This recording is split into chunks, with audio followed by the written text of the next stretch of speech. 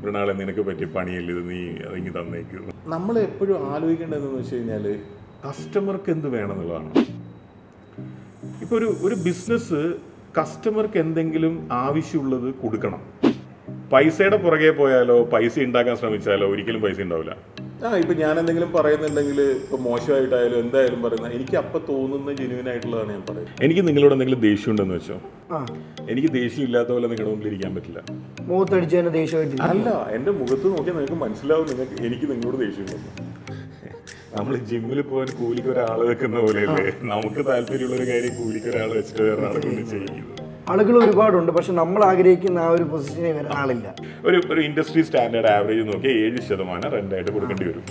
തട്ടുകിടക്ക് റെൻ്റില്ല. അത് തീർച്ചയായിട്ടും ഒരാൾ നമ്മൾ ചെയ്തൊരു വർക്കിനെ അപ്രീഷിയേറ്റ് ചെയ്യുമ്പോൾ സന്തോഷം.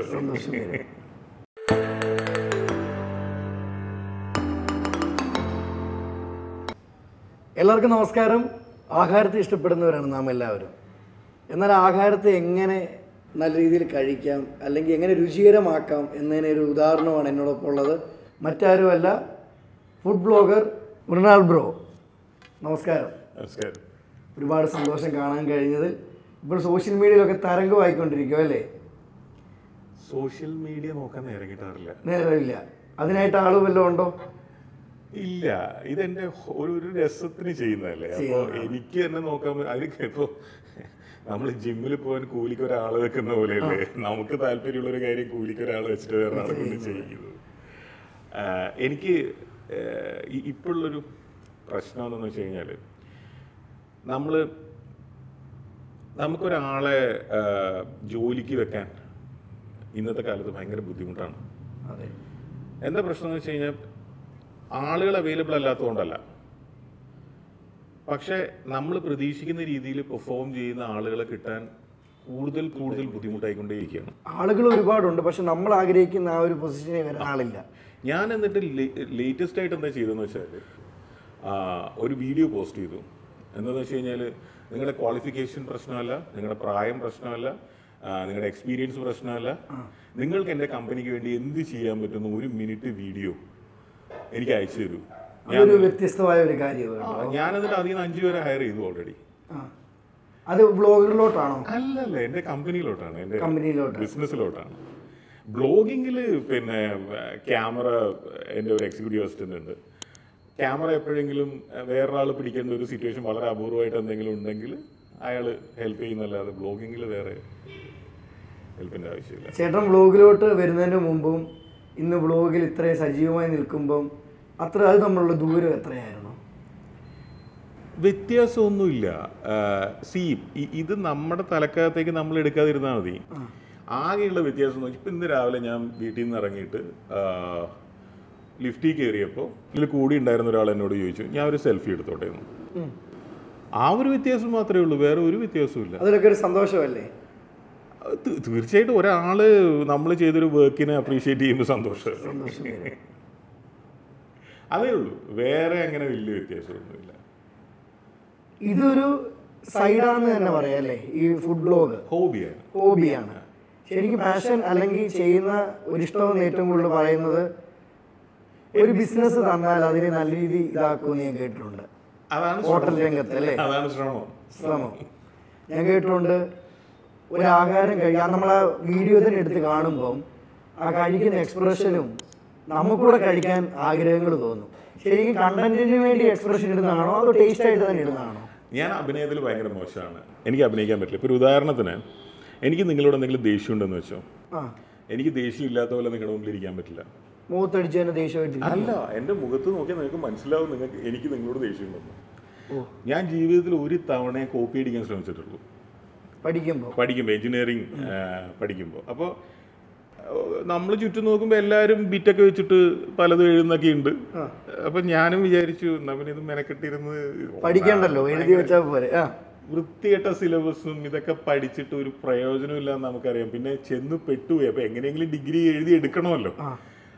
അപ്പോൾ ഞാൻ എന്നിട്ട് ഏത് പരീക്ഷയെന്ന് എനിക്ക് ഓർമ്മയില്ല, 5ാമത്തെ സെമസ്റ്ററുള്ള മറ്റോ ആണ്. എനിക്കിപ്പോഴും ആ ക്ലാസ് റൂം ഓർമ്മയുണ്ട്, മെക്കാനിക്കൽ ബ്ലോക്കിലുള്ള. അവിടെ ഇരുന്നിട്ട് പരീക്ഷ എഴുതുമ്പോൾ തുടങ്ങിയതേ ഉള്ളൂ, ഒരു 15 മിനിറ്റായി. അന്ന് ഞങ്ങൾക്കൊക്കെ നല്ല പരിചയമുള്ളൊരു സാറായിരുന്നു. അദ്ദേഹം വന്നിട്ട് എൻ്റെ അടുത്ത് പറഞ്ഞു, മൃണാളെ നിനക്ക് പറ്റിയ പണിയല്ല ഇത്, നീ അതിങ്ങി തന്നേക്കും. അത് ചങ്കിക്കൊണ്ടു? ഇല്ല, ചങ്കിക്കൊണ്ടില്ല. ഞാൻ എന്തൊരു തോൽവിയാന്ന് എനിക്ക് ആദ്യം തോന്നി. കാരണം എന്താ വെച്ചാൽ ഇത് ബാക്കിയുള്ള എല്ലാവരും അത്യാവശ്യം എല്ലാവരും ഇത് എഴുതുന്നുണ്ട്. അവരാരും ഇങ്ങനെ അറിയുന്നുമില്ല, പിടിക്കുന്നുമില്ല. നമ്മളെ മാത്രം എന്നെ പിടിച്ചിട്ട് ഇയാളാണെങ്കിൽ എന്നെ പ്രിൻസിപ്പളിന്റെ അടുത്ത് കൊണ്ടുപോകുന്നു, അല്ലെങ്കിൽ ഡീബാർ ചെയ്യുന്നൊന്നും അല്ല ഇയാള് പറയുന്നത്. ഇയാള് പറഞ്ഞു നിന്നെ കൊണ്ട് ഇതൊന്നും പറ്റൂല, ഇങ്ങനെ അന്നയിക്കുന്നതാണ്.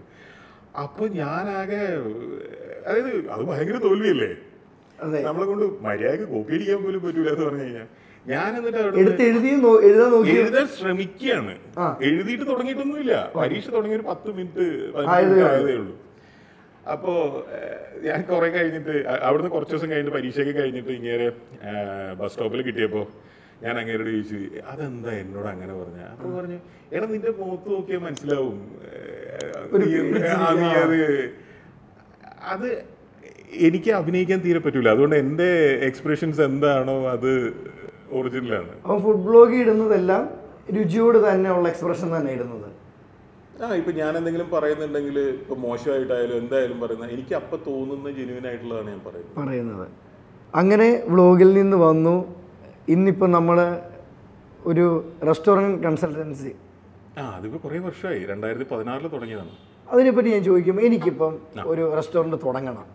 അപ്പോൾ എൻ്റെ പ്ലാൻ എന്ന് പറയുമ്പോൾ എനിക്ക് സിനിമയിൽ അഭിനയിക്കാനാണ് ആഗ്രഹം, അല്ല എൻ്റെ പാഷൻ അതാണ്. അപ്പോൾ ആ ഒരു സിനിമയെ വെച്ച് നമുക്കൊരു മോഡൽ ചെയ്യണമെങ്കിൽ ഇപ്പം പറയുവാണെങ്കിൽ എങ്ങനെ ചൂസ് ചെയ്യും? അതായത് സിനിമയെ വെച്ചിട്ട് റെസ്റ്റോറൻറ്റുകൾ ഒരുപാട് പേര് ഒരുപാട് കാലത്ത് പല സ്ഥലങ്ങളിൽ തുടങ്ങിയിട്ടുണ്ട്. പല രീതിയിൽ ചെയ്യാം. ഇപ്പോൾ ഉദാഹരണത്തിന് വാളുകളിൽ, ഉദാഹരണത്തിന് നടൻ സിദ്ദിഖിൻ്റെ ഒരു റെസ്റ്റോറൻറ്റ് ഉണ്ടായിരുന്നു. അതിൻ്റെ പേര് മാമാമിയ എന്നിങ്ങനെ ആയിരുന്നു. അദ്ദേഹം അതിപ്പോൾ വിട്ടു, കുറേ വർഷം മുമ്പാണ്. ആ റെസ്റ്റോറൻറ്റിലേക്ക് നമ്മൾ കയറി പോകുമ്പോൾ നമ്മൾ കാണാം വാളുകൾ മുഴുവൻ അപൂർവമായിട്ടുള്ള ഫോട്ടോസാണ്. ഫിലിമിലെ ഫോട്ടോസ് അല്ല, നടന്മാരുടെയും ഷൂട്ടിംഗ് സെറ്റുകളിലേക്ക് എടുത്തിട്ടുള്ള അപൂർവമായിട്ടുള്ള ഫോട്ടോസ്. അതൊക്കെ കാണുന്ന ആൾക്കാരെ ആകർഷിക്കും. നമ്മൾ കയറി പോകുമ്പോൾ തന്നെ നമ്മളൊരു സിനിമയുടെ ലോകത്തേക്ക് എത്തിയ പോലെ ഉണ്ടാവും. ആ ഫോട്ടോസ് ഒന്നും നമ്മൾ എവിടെയും വരെ കണ്ടിട്ടുണ്ടാവില്ല. അതായത് നമ്മളിപ്പോ സാധാരണ ഇപ്പൊ ഒരു മനുഷ്യൻ എന്ന് പറഞ്ഞാൽ എവിടെയെങ്കിലും ഗൂഗിളിലോ മറ്റോ തപ്പി നോക്കി ഇതങ്ങനല്ല. അദ്ദേഹത്തിന്റെ കയ്യിൽ അതേപോലെ ഗംഭീരമായിട്ടുള്ള കുറെ ഓഡിയോ കാസറ്റിന്റെയും പാട്ടുകളുടെയൊക്കെ ശേഖരമുണ്ട്. ഇതൊക്കെ വെച്ചിട്ട് അങ്ങനെ ഒരു റെസ്റ്റോറൻറ്റ് ഉണ്ടായിരുന്നു. പിന്നെ അദ്ദേഹത്തിന് തിരക്കായതുകൊണ്ടായിരിക്കണം അത് ഒഴിവാക്കി. അത് പിന്നെ പോയിട്ടുണ്ട്. അവിടെ പോയിട്ട് അദ്ദേഹം വിളമ്പി തന്ന ഭക്ഷണം കഴിച്ചിട്ടുണ്ട്. എനിക്ക് ഓർമ്മയുണ്ട്, ഒരു കിഴി ചെമ്മീനാണ് അന്ന് കഴിച്ചത്. അന്നത്തെ ദിവസമാണ് അദ്ദേഹത്തിന് ആന്ധ്ര ഗവൺമെന്റിന്റെ ഏറ്റവും നല്ല നടനുള്ള അവാർഡ് കിട്ടിയത്. അല്ല, ഞാൻ ചെന്നുകൊണ്ട് അവാർഡ് കിട്ടിയതല്ല, ഞാൻ അവിടെ ഇരിക്കുമ്പോഴാണ് അങ്ങേർക്ക് ഫോൺ വരുന്നത്. ഞാനുണ്ടായിരുന്നതിന്റെ ഭാര്യ ഉണ്ടായിരുന്നു. അത് കുറെ വർഷം മുമ്പാണ്, ഒരു 4 വർഷം മുമ്പാണത്. പിന്നെ അതുപോലെ കൊല്ലത്തൊരാളൊരു ഞങ്ങൾ ഈ ക്ലാസ്സുകൾ ചെയ്യാറ്, ട്രെയിനിങ് ക്ലാസ്സുകൾ. അതായത് ലൈക്ക് ക്ലാസ്സിൽ 5-8 പേര് എക്സ്പേർട്സ് വന്നിട്ട് ക്ലാസ് എടുക്കുന്നു. ഫുഡ് സേഫ്റ്റി മുതൽ എല്ലാ കാര്യങ്ങളും ക്ലാസ് എടുക്കും. 3 ദിവസത്തെ റെസിഡൻഷ്യൽ പ്രോഗ്രാമാണ്. നമ്മളതിന് ക്ലാസ് എടുക്കുന്നവർ കാശൊന്നും വാങ്ങാറില്ല. അത് എൻ്റെ കമ്പനിയുടെ ഒരു സോഷ്യൽ റെസ്പോൺസിബിലിറ്റി ആക്ടിവിറ്റിയാണ്. അവിടെ 3 ദിവസം താമസിക്കുന്നതിനും ഭക്ഷണത്തിനുള്ള കാശ് മാത്രമാണ്. 8000 രൂപയാണ് നമ്മൾ വരുന്ന ടീച്ചറിന് കൊടുക്കണ്ട. ഇല്ല, ഷെഫ് പിള്ള, അല്ലെങ്കിൽ പാരഗണിന്റെ സുമേഷ് ഏട്ടൻ, ഡോക്ടർ തോമസ് ജോർജ്, നമ്മുടെ വികാസ്, എല്ലാവരും വന്നിട്ട് ക്ലാസ് എടുക്കും. ആരും ഒന്നും വാങ്ങിക്കാറില്ല. പിന്നെ ചിലർക്ക് നേരിട്ട് വരാൻ പറ്റില്ല, അപ്പൊ അവര് സൂമിലോ ഓൺലൈനിലോ വന്നിട്ട്, ഓൺലൈൻ മീഡിയ ആണല്ലോ. അതെ. പക്ഷെ നേരിട്ട് വരുമ്പോ ഒരു ക്ലാസ് എന്ന് പറയുമ്പോൾ നേരിട്ട് വരുമ്പോ അല്ലാത്തൊരു ഫീലാണ്. ചിലപ്പോ അവർ പറ്റുന്നത് നേരിട്ട് വരും, അല്ലാത്തപ്പോ ഓൺലൈനിൽ വരും. അപ്പൊ അങ്ങനെ ആ ക്ലാസ്സിൽ ഇപ്പൊ കഴിഞ്ഞ ക്ലാസ്സിൽ ഫെബ്രുവരി 1 കഴിഞ്ഞ ക്ലാസ്സിൽ പാലക്കാട് ഒരു കോളേജിൽ, ലീഡ് കോളേജ് എന്ന് പറയുന്നത് MBA കോളേജാണ്. AC അക്കോമഡേഷൻ ഒക്കെയാണ്. ആ ക്ലാസ്സിൽ വന്ന ഒരാളുണ്ടായിരുന്നു, അദ്ദേഹത്തിന്റെ പേര് ഞാൻ പറഞ്ഞു. അദ്ദേഹം കൊല്ലം ഭാഗത്ത് എവിടെയോ സിനിമ റെസ്റ്റോറന്റ് ഇപ്പൊ ഓൾറെഡി നടത്തിക്കൊണ്ടിരിക്കുകയാണ്. എനിക്ക് പോകാൻ പറ്റിയിട്ടില്ല, ഞാൻ കണ്ടിട്ടില്ല നേരിട്ട്. സിനിമ റെസ്റ്റോറന്റ് തന്നെയാണ് അതിന്റെ പേരെന്ന് തോന്നുന്നു. അപ്പൊ അങ്ങനെ പലരും പല കാലത്ത് അറ്റംപ്റ്റ് ചെയ്തിട്ടുണ്ട്.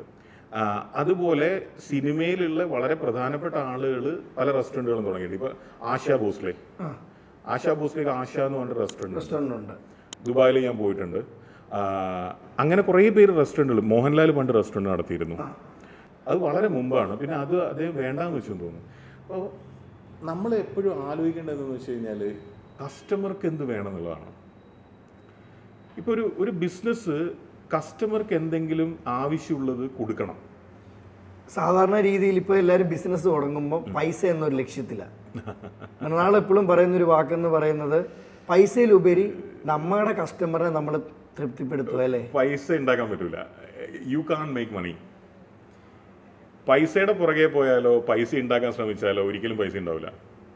പൈസ എപ്പോഴും ബൈ പ്രൊഡക്റ്റാണ്. അതായത് നിങ്ങളുടെ പ്രവൃത്തി നിങ്ങൾ ഗംഭീരമായിട്ട് ചെയ്തിട്ട് അതിൻ്റെ പ്രയോജനം കിട്ടുന്നവർ, ഉപഭോക്താക്കൾ, അവർ അതിൽ തൃപ്തിപ്പെടുമ്പോൾ, നിങ്ങൾ കൊടുക്കുന്ന കാര്യത്തിൽ തൃപ്തിപ്പെടുമ്പോൾ നിങ്ങൾക്ക് ഒരുപാട് സാധനങ്ങൾ തിരിച്ചു കിട്ടും. അത് സന്തോഷമായിരിക്കും, മനസ്സിൻ്റെ സന്തോഷമായിരിക്കും, സ്നേഹമായിരിക്കും. അതിൽ പെട്ട ഒരു ബൈ പ്രൊഡക്റ്റ് മാത്രമാണ് പൈസ. അല്ലാണ്ട് പൈസ ഉണ്ടാക്കാൻ പറ്റില്ല.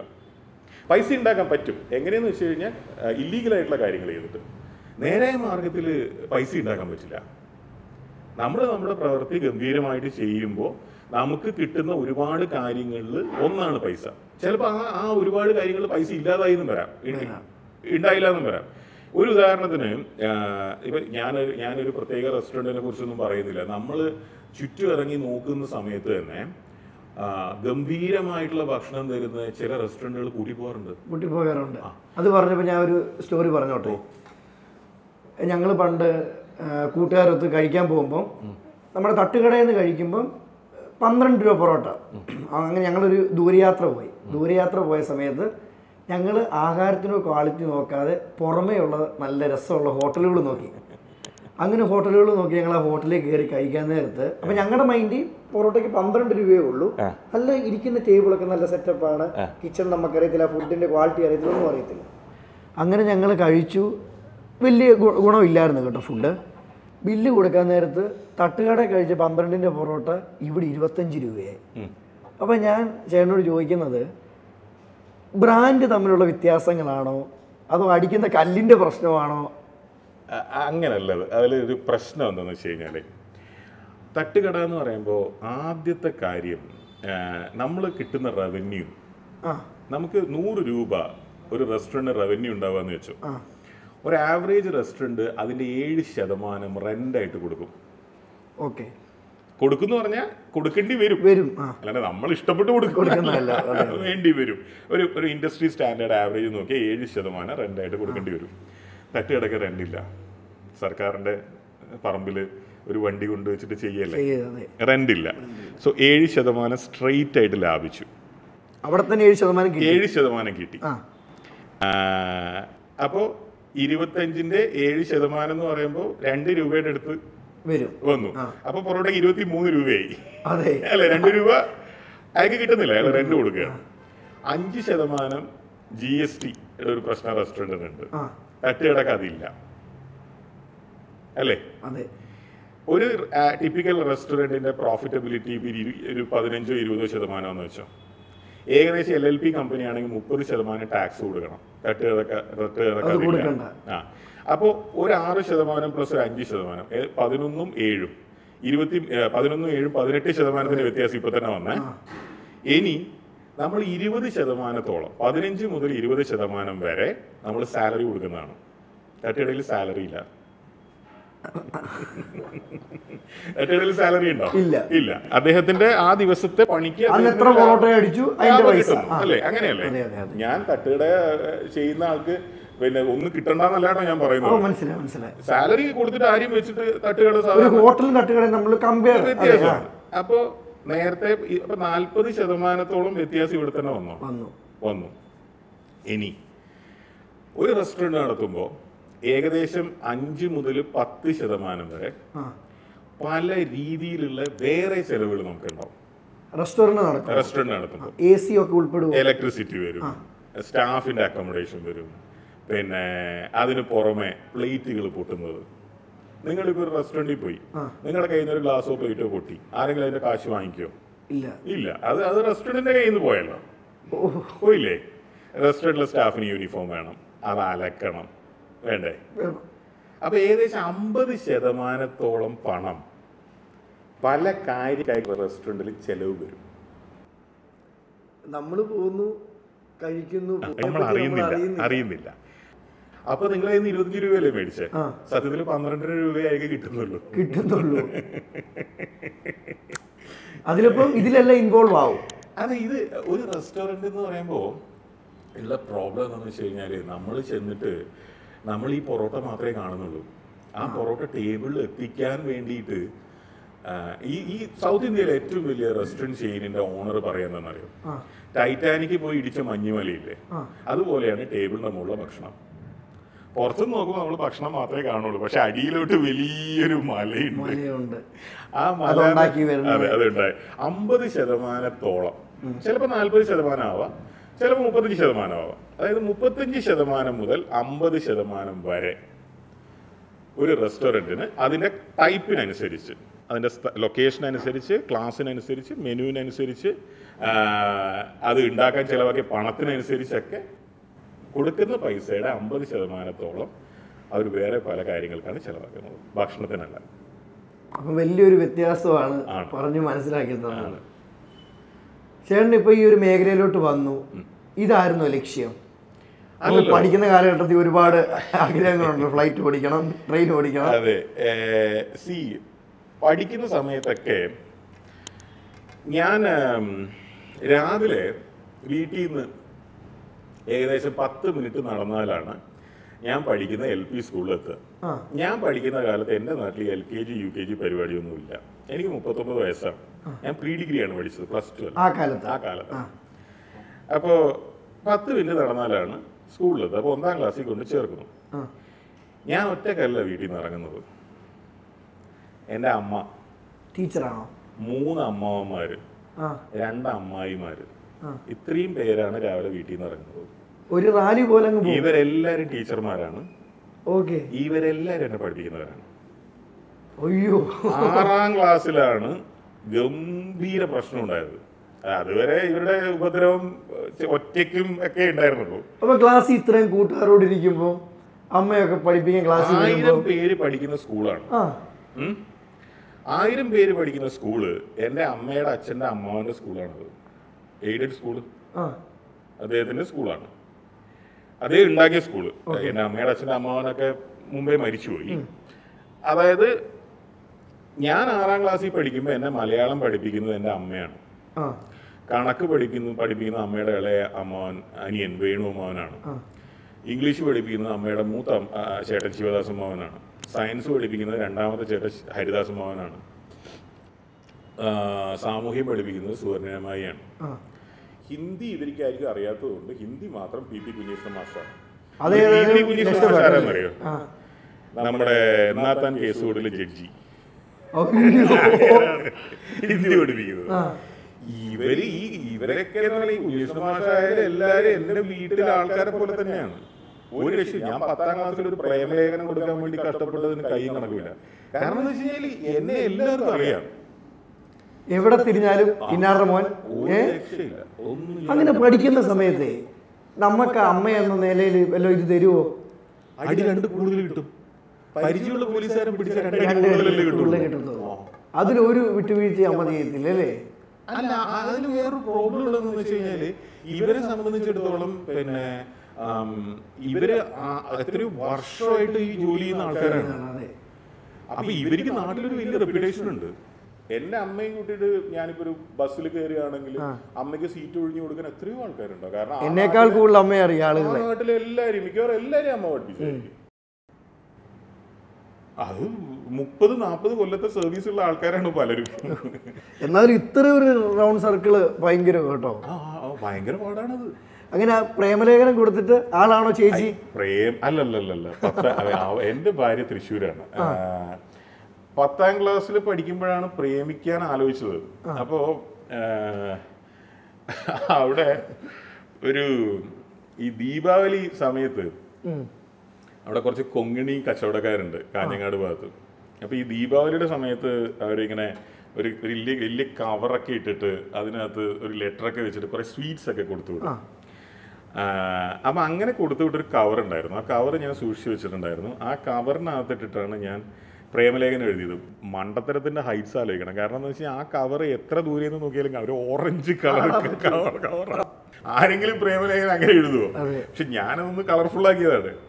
അത് എന്നിട്ട് അതെ, അത് എന്നിട്ട് പിന്നെ സ്കൂളിൽ കൊണ്ടുപോയി. അപ്പൊ അത് അന്നേരം 7ാം ക്ലാസ് വരെയാണ് ഞാൻ ഈ നേരത്തെ പറഞ്ഞ സ്കൂളുള്ളത്. ഉള്ളത്. പിന്നെ 8, 9, 10 അന്നേരം ഈ +2 ഒന്നുമില്ല. അല്ല, ഹൈസ്കൂളിൽ +2 ഇല്ല. 8, 9, 10 ഹൈസ്കൂളാണ്. അത് സർക്കാരിന്റെ സ്കൂളാണ്. ഏകദേശം അവിടെ തന്നെയാണ്. ഒരു 2 മിനിറ്റ് 3 മിനിറ്റ് അല്ലെങ്കിൽ മാക്സിമം 5 മിനിറ്റ് നടക്കാനുള്ള ദൂരത്ത് തന്നെയാണ് പഠിപ്പിക്കുന്ന. അധ്യാപകർ മാറും. പക്ഷെ എന്നാലും ഈ അധ്യാപകർക്കൊക്കെ എന്റെ കണക്ഷൻ ഉണ്ട്. ആൾക്കാരെ അറിയാം, എല്ലാരെയും അറിയാം. അപ്പോ അന്ന് ഇത് ഈ മറ്റേ എഞ്ചിനീയറിംഗിന് പഠിച്ച സമയത്ത് അതേ അവസ്ഥ തന്നെയായിരുന്നു. എന്റെ കയ്യിൽ നിന്ന് അത് ഹരിമാഷാന്ന് തോന്നുന്നു മേടിച്ചുകൊണ്ട് പോയിട്ട് അയാളത് മേടിച്ചുകൊണ്ടങ്ങ് പോയി. ഭയങ്കര പുച്ഛം. അതായത് ഇയാൾ എന്നെ വഴക്കൊന്നും പറയുന്നില്ല. അയാളത് മേടിച്ചിട്ട് എന്നോട് പറഞ്ഞു, പരീക്ഷ വരില്ല, പോയി പഠിക്കണമെന്ന് പറഞ്ഞിട്ട് അയാളത് മേടിച്ചു. വരുന്നവരും പോകുന്നവരും എല്ലാവർക്കും വൻ പുച്ഛമാണ്. ഇത് എന്താ പ്രശ്നം എന്ന് വെച്ചാൽ, ഞാനിങ്ങനെ എന്തെങ്കിലും ചെയ്യാൻ പ്ലാൻ ചെയ്യുന്ന സമയത്ത് എന്റെ മുഖം നോക്കിയത് മനസ്സിലാവും. അതൊന്നും ചെയ്യാൻ പറ്റൂല. അതൊരു വല്ലാത്ത കുഴപ്പമാണ്. ഈ ചിരി ഒരു വലിയൊരു സക്സസ് ആയല്ലേ. ചിരിക്കാൻ നമ്മൾ ആദ്യം ജീവിതത്തിൽ ഒരു കാര്യം ശീലിച്ചാൽ ജീവിതം ഭയങ്കര എളുപ്പവും. കള്ളം പറയില്ല. മൃണാൾ കള്ളം പറയില്ല എന്ന് തീരുമാനിക്കുക. എല്ലാരോടും ഒരാള് ആരെങ്കിലും ഒരാൾ തീരുമാനിക്കുകയാണ്, ഞാൻ എൻ്റെ ജീവിതത്തിൽ കള്ളം പറയില്ല. ഞാൻ അങ്ങനെ കള്ളം പറയില്ല എന്ന് തീരുമാനിച്ചിട്ട് കുറച്ച് വർഷങ്ങളായി. കള്ളം പറഞ്ഞിട്ടില്ല ഈ വർഷങ്ങൾക്കിടെ. കള്ളം പറയില്ല. ഇപ്പൊ എന്നോടൊരു ദേഷ്യം മുഖത്ത് നോക്കി അങ്ങ് പറയും, പച്ചക്ക് പറയും. അല്ലെങ്കിൽ പറയാതിരിക്കും എന്ന് പറഞ്ഞു കഴിഞ്ഞാൽ നിങ്ങൾ അവോയ്ഡ് ചെയ്യും. പറയാതിരിക്കും. പക്ഷെ കള്ളം പറയില്ല, ദേഷ്യം ഇല്ല എന്ന് പറയില്ല. അങ്ങനൊരു ഇത് കൊണ്ടുവന്നത് എപ്പോഴായിരുന്നു, കള്ളം പറയത്തില്ല എന്ന്? ജീവിതം ഒരുപാട് എളുപ്പമാവും കള്ളം പറയാതിരുന്നാലെന്ന് ജീവിതത്തിലെ പല കാര്യങ്ങളും എന്നെ പഠിപ്പിച്ചു. ഒരുപാട് കാര്യങ്ങൾ എളുപ്പമാവും. ഓരോ പാഠങ്ങളാണ് നമ്മളെ ജീവിതമാക്കി മാറ്റുന്നത് എന്ന് വിശ്വസിക്കുന്നുണ്ടോ? ദിസ് ഈസ് വെരി, അതായത് ഇപ്പോൾ ഈ 3 Idiots സിനിമയിൽ പറയുന്നുണ്ട്, അവസാനം ഒരു ഇന്റർവ്യൂ നടത്തിയിട്ട് അദ്ദേഹത്തിനോട് നിങ്ങളുടെ ഈ ആറ്റിറ്റ്യൂഡ് മാറ്റണം എന്ന് പറയുന്നുണ്ട്. അപ്പോൾ അയാൾ പറഞ്ഞു, സർ വളരെ കഷ്ടപ്പാടിന് ശേഷമാണ് എനിക്ക് ഈ ആറ്റിറ്റ്യൂഡ് കിട്ടിയത്, അതുകൊണ്ട് ഞാനിത് മാറ്റൂല. എൻ്റെ ബ്ലോഗിൻ്റെ അടിയിൽ സ്ഥിരമായിട്ട് വരുന്നൊരു കമൻ്റാണ്, നിങ്ങൾ ആ റെസ്റ്റോറൻറ്റിനെ പറ്റി മോശം പറഞ്ഞു, എത്ര പേരുടെ ചോറാണ് ആ റെസ്റ്റോറൻറ്റ്, ഏതോ ഒരാൾ ഇത്രയും കാശുണ്ടാക്കിയിട്ട് പണിത റെസ്റ്റോറൻ്റ് അല്ലേ, നിങ്ങൾ അവിടെ അതിനെപ്പറ്റി ഇങ്ങനെ മോശം പറഞ്ഞു കഴിഞ്ഞാൽ മോശമല്ലേ? പക്ഷെ എന്നെ അത് ബാധിക്കില്ല, കാരണം ഞാൻ പറഞ്ഞ സത്യമാണ് എന്ന് വിശ്വസിക്കുന്നു. ഞാൻ സത്യം മാത്രമേ പറഞ്ഞിട്ടുള്ളൂ, സത്യം മാത്രമേ പറയുള്ളൂ. ഇപ്പം പറഞ്ഞല്ലോ കമന്റ് വന്നിട്ടുണ്ട്, കമന്റ് എല്ലാം നോക്കുമ്പോൾ മനസ്സിന് വിഷമം ഉണ്ടായിട്ടുണ്ടോ? ഇല്ല, അത് അവരുടെ സത്യമാണ്. ഞാൻ എൻ്റെ സത്യം പറഞ്ഞു, എന്നിൽ ഞാൻ വിശ്വസിക്കുന്നു. അതെ, അത് അവരുടെ സത്യമാണ്. അതായത് ഇന്നലെ പിന്നെ ഞാൻ കൊച്ചിയിലെ ബെസ്റ്റ് കഫേ ഏതാന്ന് ഇൻസ്റ്റാഗ്രാമിൽ ഒരു പോൾ ഇട്ടിരുന്നു. അപ്പോൾ ഞാൻ പറഞ്ഞു എൻ്റെ എക്സിക്യൂട്ടീവ് അസിസ്റ്റന്റ് അയാള് പിന്നെ അപ്പൊ അയാളോട് ഞാൻ പറഞ്ഞു അതൊന്ന് നോക്കിയിട്ട് കമ്പയർ ചെയ്യും, ഏറ്റവും ബെസ്റ്റ് കഫേ നമുക്ക് അവിടേക്കൊന്ന് പോവാലോ. പിള്ളേരുണ്ടല്ലോ, ഈ ടീനേജ് പിള്ളേര്, അവരാണ് ഈ കഫേയൊക്കെ പുതുതായിട്ട് വരിക, അവിടെ പുതിയൊരു ഐറ്റം ഉണ്ടാവുക, അതിൻ്റെയൊക്കെ പുറകെ അവരാണ് പോവുക. ഇപ്പൊ എൻ്റെ ഫ്രണ്ട്സിനോട് ഇപ്പോൾ ഞാൻ നേരത്തെ സംസാരിച്ച ഗോപിയേട്ടനോ അല്ലെങ്കിൽ സൂര്യയോ അല്ലെങ്കിൽ അനീഷോ അല്ലെങ്കിൽ ജീത്തുവോ ഇവരോടൊക്കെ ചോദിച്ചു കഴിഞ്ഞാൽ നല്ലൊരു കഫേ ഏതാന്ന് ചോദിച്ചാൽ അവർ എന്നോട് നീയല്ലേ പറയുന്നത്. അപ്പൊ എന്റെ ഫ്രണ്ട്സിനൊന്നും ഇതൊന്നും അറിയുന്നുണ്ടാവില്ല, കാരണം ഞങ്ങളുടെയൊക്കെ പ്രായം എന്ന് പറയുന്നത് ഒരു 30ന്റെ മേലെയാണ് എല്ലാവരുടെയും പ്രായം. അപ്പൊ പിള്ളേര് ഇൻസ്റ്റാഗ്രാമിൽ നമുക്ക് പറഞ്ഞു തരും. അതിന്റെ മുകളില് അവൻ എന്നോട് പറഞ്ഞു, ഒരുതിനെ എഴുതി വെച്ചിട്ടുണ്ട്, തന്റെ വിചാരം താൻ ഭയങ്കര സംഭവമാണെന്നാണ്, പക്ഷെ നാട്ടുകാരുടെ മുമ്പിൽ താൻ പൊട്ടനാണെന്ന്. അത് ഫേക്ക് അക്കൗണ്ട് ആണോ എന്തോ ആയിക്കോട്ടെ, ഫേക്ക് ആണോ ഒറിജിനൽ ആണോ എന്ന് നമ്മൾ അന്വേഷിക്കേണ്ട കമന്റ് വന്നു.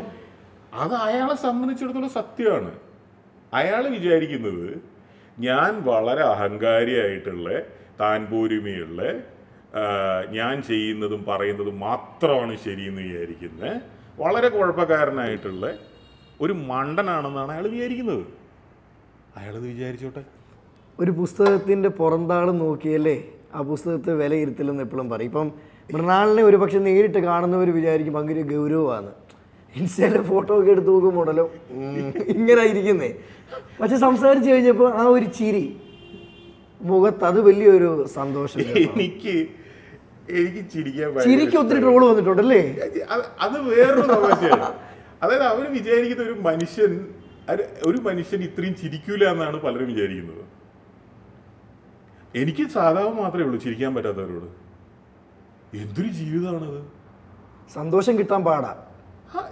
സന്തോഷത്തിന് ഒറ്റ നിയമേ ഉള്ളൂ. അതെ, ഞാൻ തന്തൂർ വേറെ ആൾക്ക് ചിന്തിക്കാം, എന്റെ ജോലി തന്തൂറാണ്, എനിക്കത് നോക്കി നിന്നാൽ മതി. അല്ല, തന്തൂറിൽ ഞാൻ ചിലപ്പോൾ കാവ്യങ്ങൾ രചിക്കുമായിരിക്കും. എനിക്കൊരു മട്ടന്റെ കാല് കിട്ടി കഴിഞ്ഞാൽ അത് ഞാൻ ഏത് രാജാവിനും കഴിക്കാൻ പറ്റുന്ന രീതിയിൽ പാകപ്പെടുത്തി നൽകുമായിരിക്കും. പക്ഷെ ഈ ടീമിന്റെ കൂടെ നിന്നിട്ട് ഒരുമിച്ച് വർക്ക് ചെയ്യാത്ത എന്നെ അവിടുന്ന് പറഞ്ഞു വിടുന്നതല്ലേ ഏറ്റവും നല്ലത്. അതെ. അതുപോലെ നമ്മൾ കുഴിമന്തിയിലോട്ട് വരുവാണെങ്കിൽ ശരിക്കും നമ്മൾ ഏറ്റെടുത്ത സംഭവം കുഴിമന്തി അല്ലേ കേരളത്തിൽ? തീർച്ചയായിട്ടും. അത് നമ്മൾ ഏറ്റെടുത്ത് കഴിഞ്ഞപ്പം ഒരുപാട് ആളുകൾ അതിനെ ഇഷ്ടപ്പെട്ട് കഴിക്കുന്നു. പിന്നെ കുഴിമന്തിയോടെ തന്നെയാണ് മയോണൈസ്. അതെ, ചേട്ടൻ പല വ്ലോഗിലും ഇട്ടിട്ടുണ്ട്, മയോണൈസ് കഴിക്കല്ലേ എന്നല്ല, അതെന്താന്ന് മനസ്സിലാക്കണം സാധനം. അതായത് നിങ്ങൾ ഇപ്പോൾ നിങ്ങൾ അൽഫാം കഴിക്കുകയാണ്, അല്ലെങ്കിൽ ഷവർമ കഴിക്കുകയാണ്, അല്ലെങ്കിൽ നിങ്ങൾ എന്ത് കഴിക്കുകയാണ്. Mayonnaise basically Arabic ഫുഡല്ല. Mayonnaise Arabic food അല്ല. മയണൈസ് ഫ്രഞ്ച് ക്ലാസിക് കുക്കിങ്ങിൽ പറയുന്ന സോസുകളിലൊന്നാണ്. നിങ്ങൾ ലെബനനിലോ ഇറാഖിലോ ഇറാനിലോ ഈജിപ്തിലോ ഒക്കെ പോയി കഴിഞ്ഞാൽ നിങ്ങൾക്ക് തരുന്ന റൈസിൻ്റെ കൂടെ മയണൈസ് ഒന്നും ഉണ്ടാവില്ല. അപ്പോൾ അവിടെയൊക്കെ മന്തിയുടെ കൂടെ എന്തുവാ? മന്തിയുടെ കൂടെ ഹെർബ്സ് വെച്ചിട്ടുള്ള സൈഡ് ഉണ്ടാവും. അതിന് വിനെഗരറ്റ് എന്ന് പറയും. വിനെഗരറ്റ് എന്ന് പറയുമ്പോൾ ഓയിലും ആസിഡും ചേർന്നാലാണ് വിനെഗരറ്റ്. ഓയിൽ എന്ന് പറയുന്നത് സാധാരണഗതിയിൽ ഒലീവ് ഓയിൽ ഉപയോഗിക്കുന്നവരുണ്ട്. മെഡിറ്ററേനിയൻ ആ ഒരു ഏരിയയാണ് ഈ പറയുന്ന ടർക്കിയും ഗ്രീസും ഒക്കെയുള്ളൊരു സ്ഥലം. ഒരു ഓയിലിൻ്റെ കൂടെ ഒരു ആസിഡ് ചേർക്കുക. ആസിഡ് എന്ന് പറഞ്ഞാൽ അത് വിനാഗിരി ആവാം, ലെമൺ ജ്യൂസ് ആവാം. വിനെഗരറ്റ് എന്ന് പറയും. അതിൻ്റെ കൂടെ പച്ച ഇലകൾ, ഹെർബ്സ് എന്ന് പറയും. പല പച്ച അറബി നാട്ടിൽ പോയി കഴിഞ്ഞാൽ ഒരുപാട് ഇലകളും പല സംഭവങ്ങളും ഇല്ലേ, വ്യത്യസ്തമായ ഇലകൾ കാണാം. പിന്നെ തക്കാളി വെച്ചിട്ട് ചെയ്യുന്ന ഒരു ചട്നി പോലുള്ള ഒരു സംഭവം കണ്ടിട്ടുണ്ടോ മന്തിയുടെ കൂടെ? ഇതൊക്കെയാണ് മന്തിയുടെ കൂടെ തരിക. പക്ഷെ നമ്മുടെ ഇവിടെ മന്തിയുടെ കൂടെ മയോണൈസ് ഇല്ലെങ്കിൽ കഴിക്കാൻ പറ്റത്തില്ല. അതെ, മയോണൈസും മന്തിയും തമ്മിൽ ബന്ധമില്ല. നമ്മുടെ ഇവിടെ ബന്ധമുണ്ട്. അതിന് നമ്മുടെ ഇവിടെ ബന്ധമുണ്ട്.